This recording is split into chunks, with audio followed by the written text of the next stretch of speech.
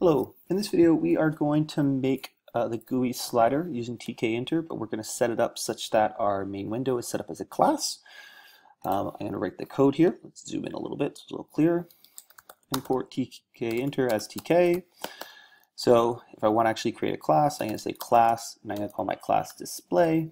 I could call it anything I want, but remember it's good practice to capitalize your class names. That will come in useful later on. The way this works is when we create an instance of this class, we run the constructor. The way we define the constructor is we create a definition, space, underscore, underscore, init, underscore, underscore, self. That's just predefined notation to indicate the constructor.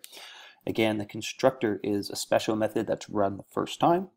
Once we're in the constructor, everything looks the same as if we weren't setting it up as a class, but we just have to use the self term. And I'm not going to get into why that is. So we're going to say self.root equals tk.tk.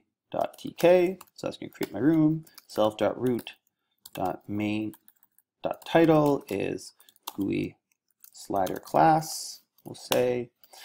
And then I'm going to say self.root.main loop. And that's going to set this off into a main loop. Again, my habits of semicolons. So now if I take this, and let's actually minimize this. There we go. And I run this, nothing will happen. The reason nothing will happen is because I have no code that's actually executable, because it reads the class, but it hasn't done anything with it yet. So to do something with that, we're going to say display equals display. So this creates a display variable, and this, because it's capitalized, it matches the name of our class. It actually constructs that object by running the constructor. So if I run this now, there's my GUI slider class, but I have no slider. So to add a slider, we're going to construct this piece in here, and I'm going to say self.slide1 equals tk.scale, which is essentially creates a slider object, self.root, which is the main window we're putting it in. We're going to say from underscore equals 0, 2 equals 100, and then I'm going to say self.slide1.pack. Now I'm going to run this, and it goes. Notice that by default the slider is vertically aligned.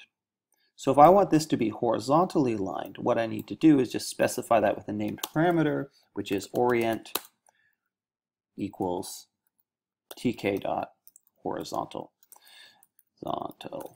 So horizontal, I know, is a constant value, so it's probably some integer value.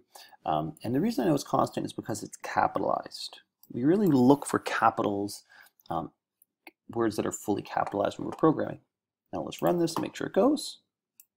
And there we go. There's our slider. I hope that helped. Have a great day.